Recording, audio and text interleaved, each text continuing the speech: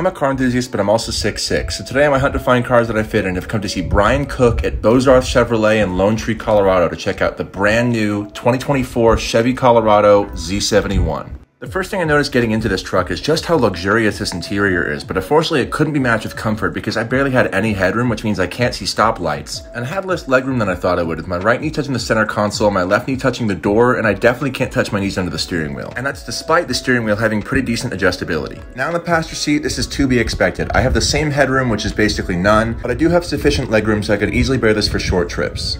Now moving into the back row, there is a rise in the headliner adding rear seat headroom, but I just still don't have any. Plus, behind my own driver's seat sitting, I'm really not comfortable, and even behind someone much shorter than me, my legs are still touching the back of the seat. Overall, I have to give this truck a 2 out of 10, which is unfortunate because I'd be the perfect customer for this kind of truck if I was 6 inches shorter. I like to go skiing, mountain biking, camping, all that kind of stuff, and I don't want a full-size truck because I don't need one.